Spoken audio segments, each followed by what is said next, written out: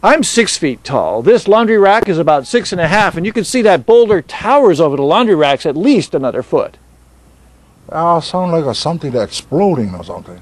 You know, boom, like that, you know. I was sleeping, and then I jumped up. I heard this loud boom sound, and then I jumped up, and I heard screaming, yelling. Everybody was trying to check what would happen. Then I ran in the back, and then I seen the big boulders came down.